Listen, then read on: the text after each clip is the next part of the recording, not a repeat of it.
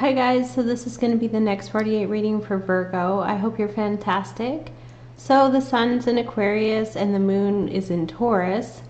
It will be moving over into Gemini. So grounded emotions, things that have to do with material or aesthetic pleasure or beauty could make you feel very happy at this time. Tangible things, makeup, cars, clothing, all of that stuff could actually really help you. And it's squared to the collective. So it could be something about setting yourself apart from others, dressing nicely. Virgo energy is ruled by Mercury, and Mercury is in retrograde. So there could be some thoughts or communication or thoughts from the past of what people thought of you and your appearance, and now you're completely different. North Node energy here passing through to the subconscious mind. You've transformed. You're no longer the way you used to be, and in fact you're so much better. This is karma, so this is about good karma, overcoming that fear of the subconscious mind of what other people think of you, and really putting your best foot forward with the moon in Taurus and Mars here. Looking good and feeling good. So this is squared off with what other people think and say. But if you're putting yourself first and really taking care of yourself, it doesn't matter what other people think. And this is part of your karma to sort of overcome any fear about that. Okay, so let's see what we have here coming in for the sign of Virgo. It could also be healthy, being very healthy.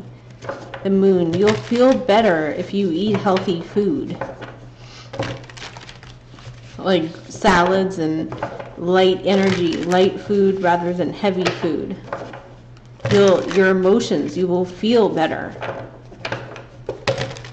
And it might be squared to the collective, so if people around you eat cheeseburgers every day, you might have to do something different than the collective, because it's at a square. So it means you have to do something a little different, or there could be a tension. So let's see, what do we have here with Virgo? What do we have to see here for Virgo? Next 48, the Sun card, happiness, joy, great success, optimism, positivity. You could be dealing with a Leo.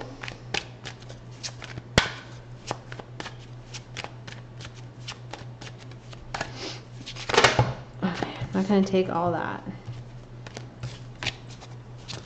Wow.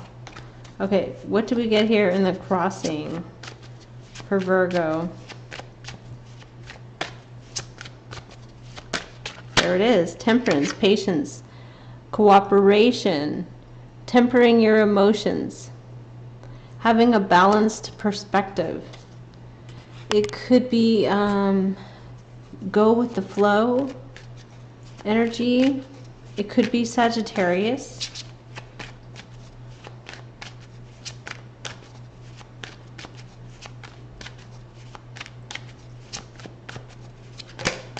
There is a Two of Cups. There's harmony and love between you and another person. Recent past here, there's defensive, fiery energy. Aries, Leo, Sagittarius. Somebody who's acting very defensive. But harmony comes in. Truth comes in here. Clarity, truth, victory. New information. There is love here. There is appreciation, I feel. There's compassion, consoling. We have the Judgment, something that's being raised up. Divine timing, maybe even. So the energy of you is competition or conflict with someone. Someone around you decides to move on or avoid communication with you. You're hoping for a happy home or a twin flame soulmate with someone. And you get the justice, fairness, balance, equality comes into your situation. The World. So there could be a divorce or separation. What is the Two of Cups? What is the Two of Cups?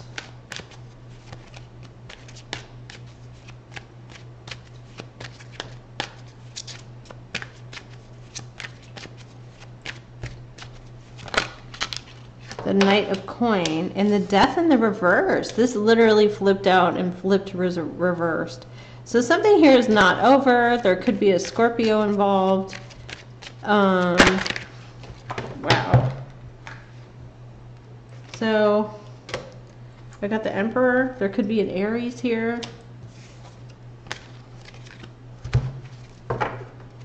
Could be a person from your past. Mercury retrograde could be bringing someone back from the past. But there's Five of Wands. Your energy comes up competitive. What is Five of Wands?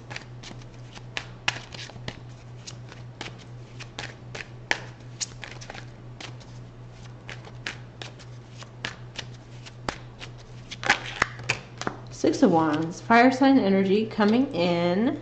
Aries, Leo, Sagittarius. Mercury and fire, so a lot of communication from a fire sign. Six of Coin, paying someone, rewarding someone, and then we have here justice, fairness, balance, equality. Justice is coming in. Okay, so what do we have here for the justice in the world? What is justice in the world? Two of Wands, you feel like going in a new direction. There's a King of Cups here, a water sign. Pisces, Cancer, or Scorpio, or someone feels very emotional. Five of Cups is here. Somebody feels sad about something that happened. What is the Emperor? What is the Emperor? Wow. Six of Cups. Could be a person from your past.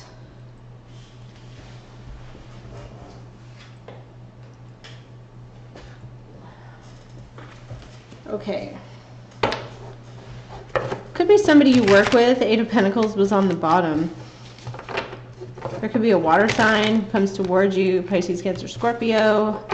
Death reversed. The situation's not over. They want to reconnect. Why are you defensive? If you're defensive. What is the Ace of Swords about? What is the Ace of Swords? Ten of Pentacles, money, wealth, abundance, long-term commitments. What is the King of Cups about?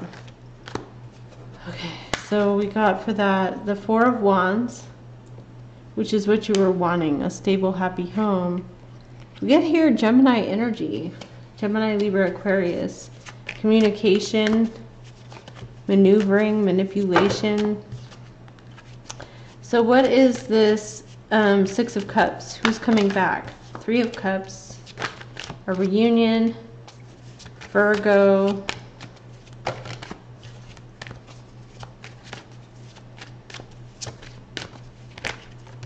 and there's a Three of Swords. So there's some heartbreak around this situation. Maybe somebody's coming to you with their story. They want to tell you something. Six of Wands.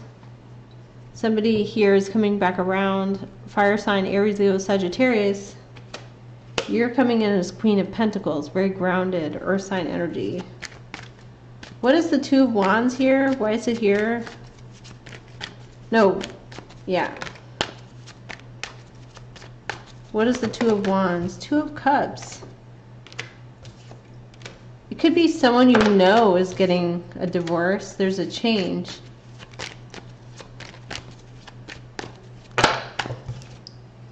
Some earth sign energy feels left out in the cold. Earth sign energy, independent, and Queen of Cups.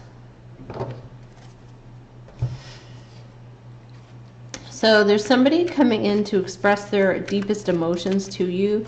You could be hoping for a commitment from someone. This person comes back around wanting to reconnect. First chakra, Archangel Michael, the angel of protection. all tied up. Someone feels trapped. But then we have here the door to personal healing and happiness.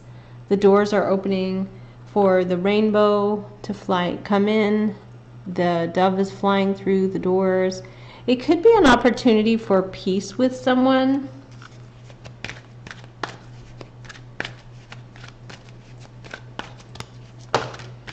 Angel of strength.